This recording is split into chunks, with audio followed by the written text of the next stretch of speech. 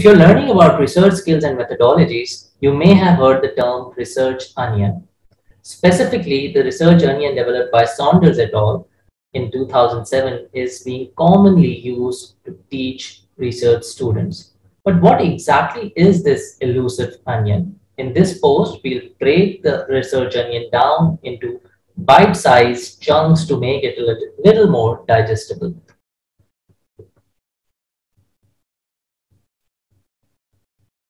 At the simplest level, Saunders' research onion describes the different decisions you'll need to make when developing a research methodology, whether that's for your thesis or any other research project.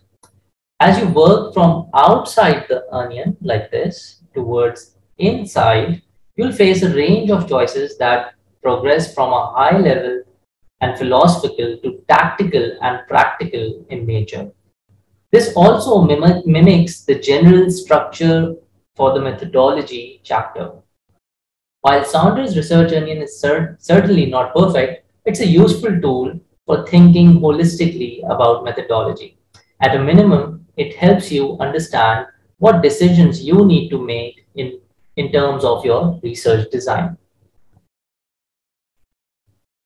So let's start with the very first layer of the onion, which is the research philosophy. But what does that mean? Well, the research philosophy is the foundation of any study as it describes the set of beliefs the research is built upon. Research philosophy can be described from either an ontological or epistemological point of view. We'll describe ontological and epistemological in a little bit detail later. In simple terms, ontology is the what and how of what we know. In other words, what is the nature of reality and what are we really able to know and understand? For example, does reality exist as a single objective thing, or is it different for each person? Think about the simulated reality in the film The Matrix. That is ontology. Next, epistemology. It is about how we can obtain knowledge and come to understand things. How can we figure out what the reality is and what are the limits of this knowledge? This is a gross oversimplification, but it's a useful starting point. Let's look at the three of the main research philosophies that operate on different ontological and epistemological assumptions: positivism, interpretivism, and pragmatism. These aren't the only research philosophies, but they are very common and provide a good starting point for understanding the spectrum of philosophies. So the first research philosophy, positivism. The positivist research takes the view that knowledge exists outside of what's being studied.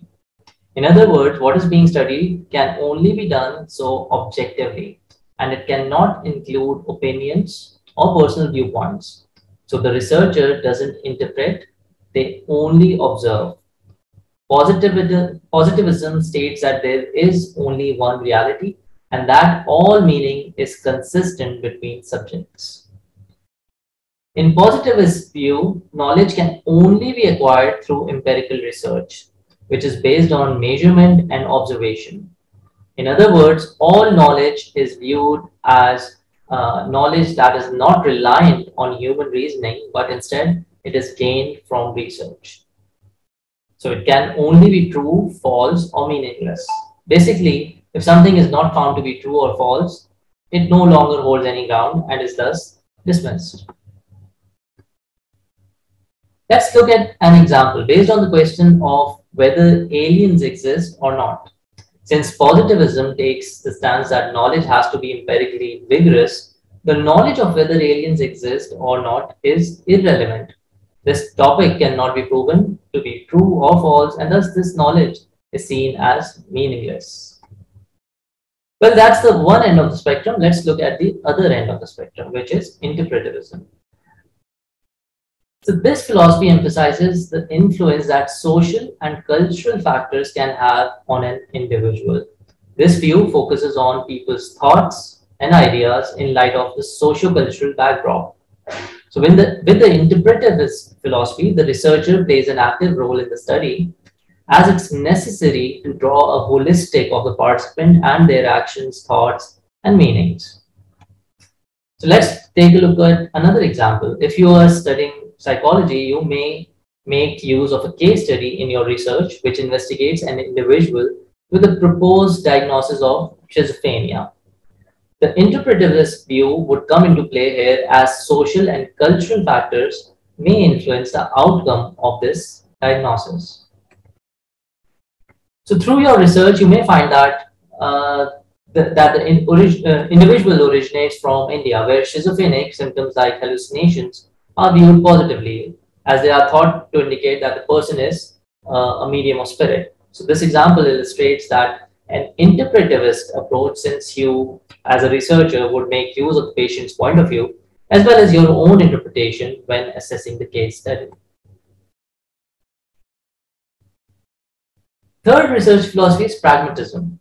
Pragmatism highlights the importance of using the best tools possible to investigate a phenomenon. The main aim of pragmatism is to approach research from a practical point of view, where knowledge is not fixed, but instead is constantly questioned and interpreted. For this reason, pragmatism consists of an element of researcher involvement and subjectivity, specifically when drawing conclusions based on participants' response and decision. In other words, pragmatism is not committed to or limited by one research philosophy. Let's look at an example in the form of the trolley problem, which is a set of ethical and psychological thought experiments. In these, participants have to decide on either killing one or person to save multiple people, or allowing multiple people to die to avoid killing one person. This experiment can be altered, including details such as the one person or the group of the people being family members or loved ones. The fact that the experiment can be altered to suit the researchers' needs is an example of pragmatism. In other words, the outcome of the person doing the thought experiment is more important than the philosophical ideas behind the experiment. To recap, research philosophy is the foundation of any research project and reflects the ontological and epistemological assumptions of the researcher. So whenever you are designing your research methodology, the first thing you need to think about is which philosophy you'll adopt, given the nature of your research. So let's peel another layer and take a look at the research approach. Your research approach is the broader method you will use for your research. It could be inductive or deductive. It's important to clearly identify your research approach, as it will inform the decisions you take in terms of data collection and analysis in your study. Inductive approach entail generating theories from research rather than starting with a theory as a foundation, whereas deductive approaches begin with a theory and they aim to build to test those. So an inductive approach could be used in the study of an otherwise unknown isolated community. There's very little knowledge about this community, and therefore research would have to be conducted to gain information on the community, thus leading to the formation of theories. On the other hand, deductive approach would be taken when investigating changes in the physical properties of animals over time, as this would likely be rooted in the theory of evolution. In other words, the starting point is a well-established, pre-existing body of research. Closely linked to research approaches are qualitative and quantitative research. Simply put, qualitative research focuses on textual, visual, or audio-based data, while quantitative research focuses on numerical data. What's the relevance of qualitative and quantitative data to research approaches? Well, inductive approaches are usually used within qualitative researches, while quantitative research tends to reflect a deductive approach, usually informed by positive philosophy. The reason for using a deductive approach here is that quantitative research typically begins with a theory as a foundation, where progress is made through hypothesis testing. In other words, a wider theory is applied to a particular context or an observation to see whether these fit in within the theory. So to recap, the two research approaches, inductive and deductive, to decide on the right approach for your study, you need to assess the type of research you aim to conduct. Ask yourself whether your research will be built upon something that exists or whether you'll be investigating something that cannot necessarily be rooted in previous research. So far, we have looked at pretty conceptual and intangible aspects of the onion.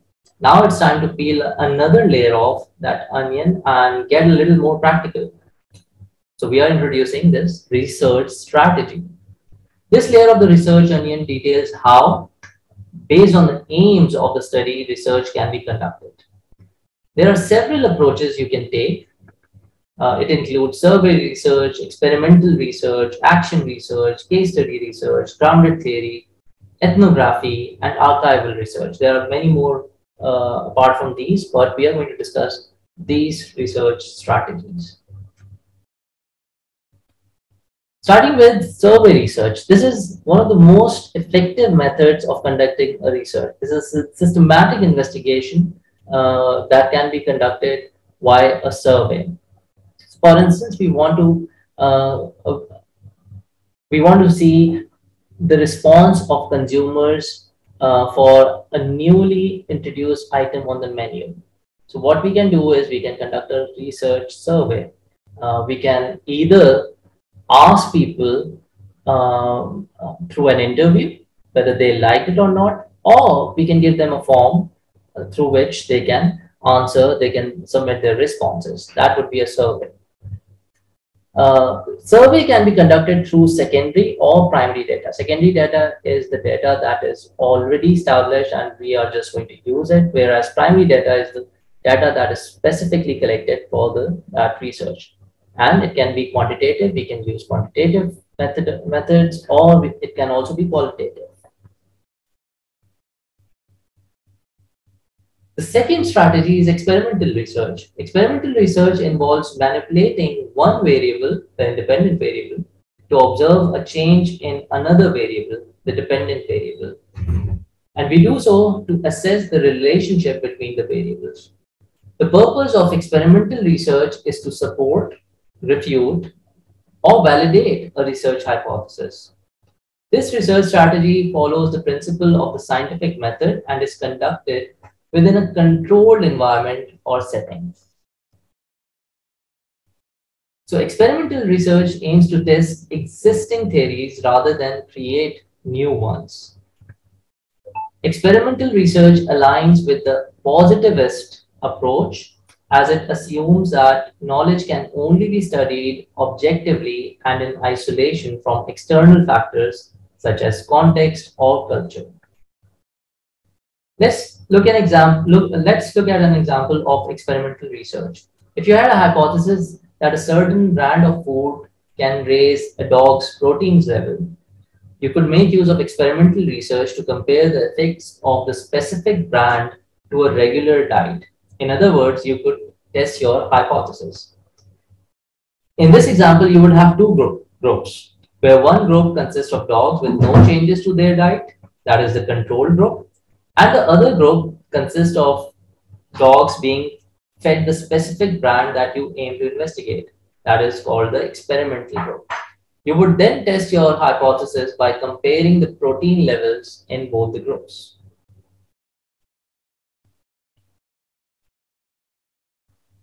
Action research is another research strategy that can be used.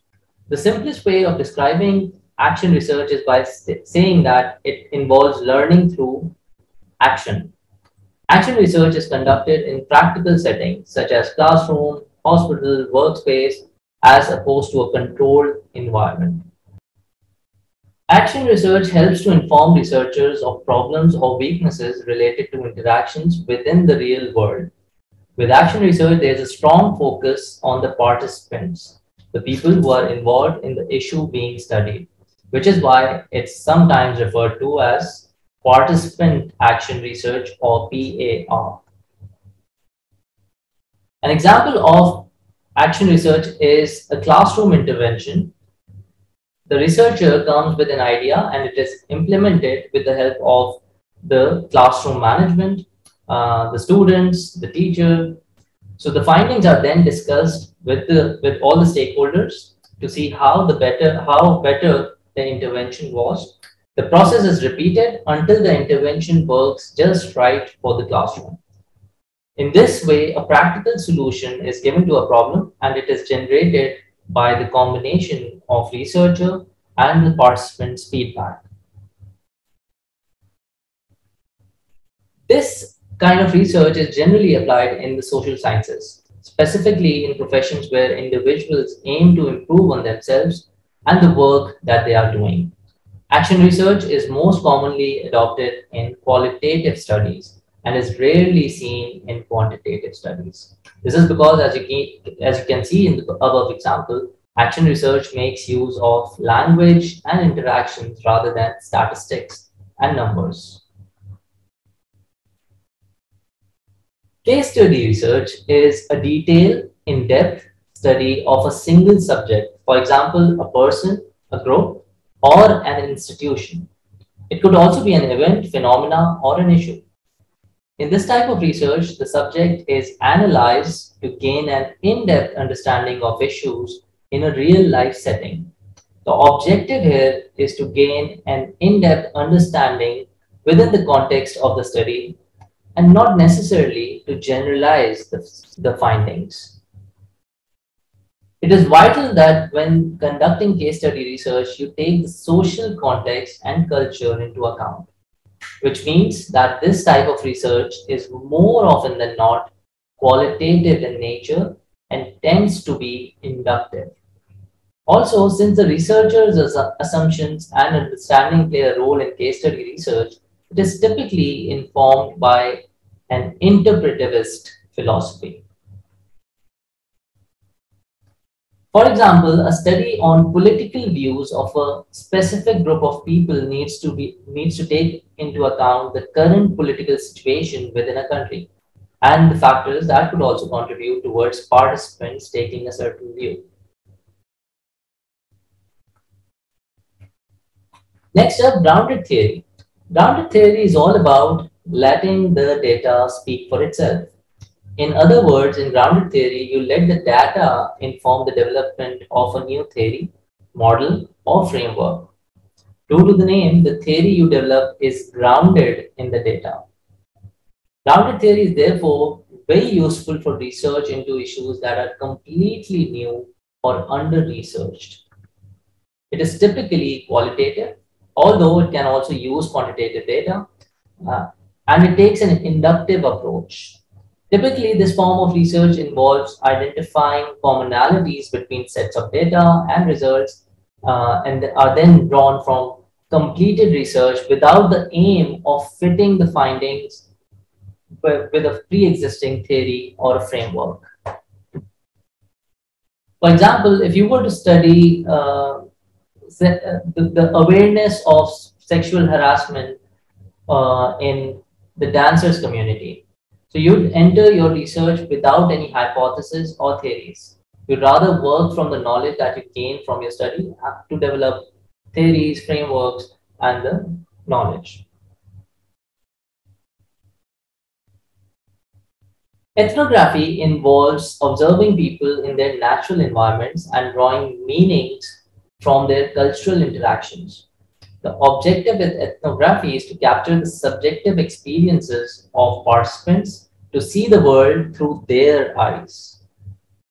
Ethnographers study the meaning of the behavior, the language, the interaction among the members of the culture sharing group. So, for example, if you were interested in studying interactions on a mental health discussion board, you could use ethnography to analyze interactions and draw an understanding of the participants' subjective experiences. Or if you wanted to explore the behavior, language, and beliefs of an isolated Amazonian tribe, ethnography could allow you to develop a complex, complete description of the social behaviors of the group by immersing yourself into the community rather than just observing from the outside. Given the nature of ethnography, it generally reflects an interpretivist research philosophy and involves an inductive, qualitative research approach. However, there are exceptions to this. For example, quantitative ethnography is also proposed by some researchers, such as David Schaffer.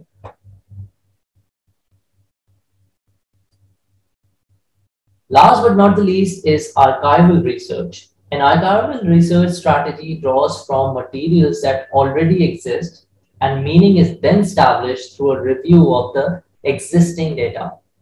This method is particularly well suited to historical research and can make use of materials such as records and manuscripts.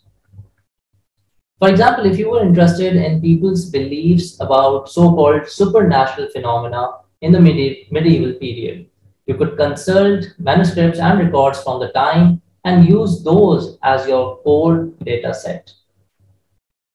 So as you can see, there's a wide range of choices in terms of research strategy.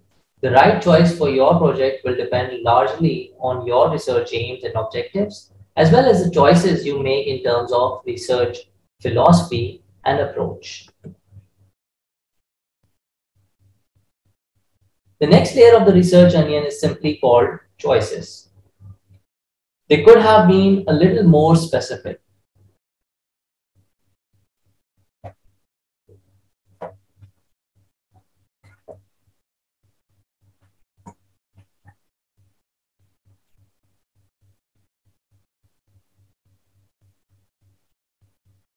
The next layer of the research onion is simply called choices. In any case, this layer is simply about deciding how many types of data, qualitative or quantitative, you will use in your research. There are three options: mono, mixed, and multi-method. Let's take a look at them. Choosing to use a mono method means that you will only make use of one type of data, either qualitative or quantitative. For example, if you were to conduct a study investigating a community's opinion on a specific pizza restaurant, you could make use of a qualitative approach only so that you can analyze participants' view and opinions of the restaurant. If you were to make use of both quantitative and qualitative data, you'd be taking a mixed method approach. Keeping with the previous example, you may also want to assess how many people in a community eat specific types of pizza. For this, you could make use of a survey to collect quantitative data and then analyze the results statistically, producing quantitative results in addition to the qualitative ones. Lastly, there's multi-method. With a multi-method approach, you'd make use of a wider range of approaches with more than just a one quantitative and one qualitative approach. For example, if you conduct a study looking at archives from a specific culture, you could make use of two qualitative methods such as thematic and content analysis, and then additionally make use of quantitative methods to analyze numerical data. As with all layers of research onion, the right choice here depends on the nature of your research as well as your research aims and objectives. There's also the practical consideration of viability. In other words, what kind of data will you be able to access given your research constraints?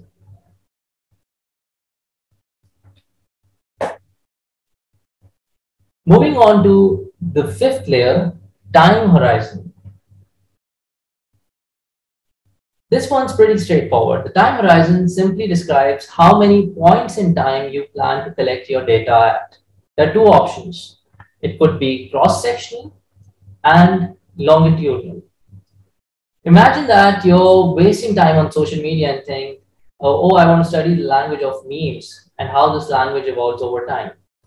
For this study, you'd need to collect data over multiple times perhaps over a few weeks, months, or even years.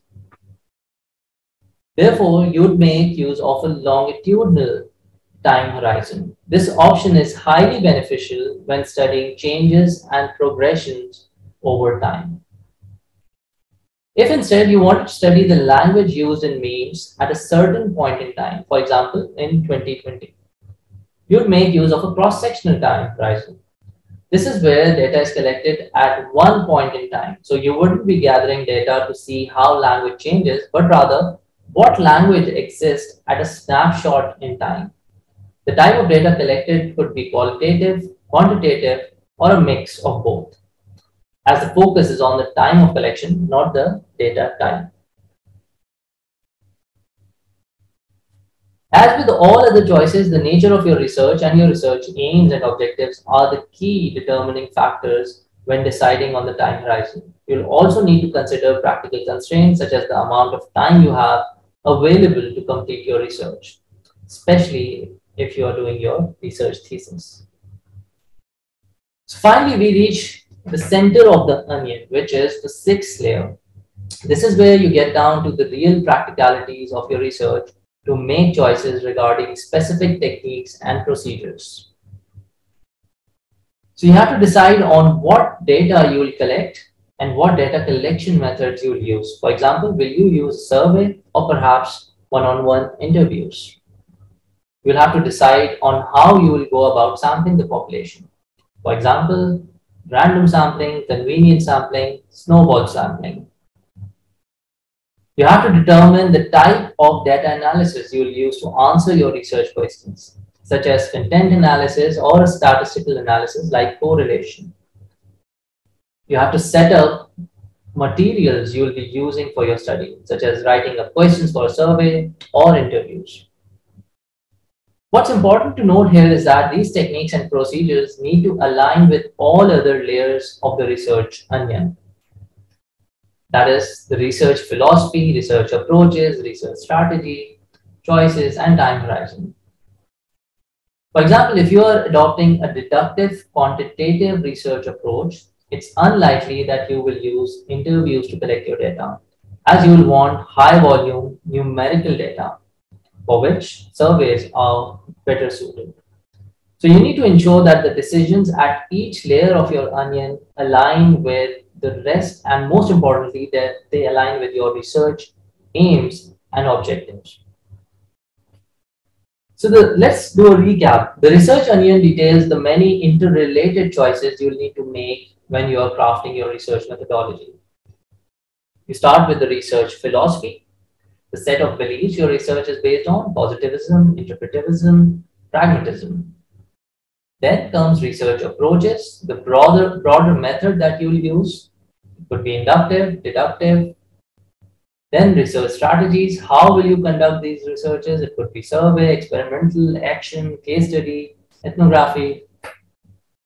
Choices, how many methods you will use: mono method, mixed method, or multi-method. Time horizon, the number of points in time at which you will collect your data, cross-sectional or longitudinal. Techniques and procedures, data collection methods, data analysis techniques, sampling strategies, etc.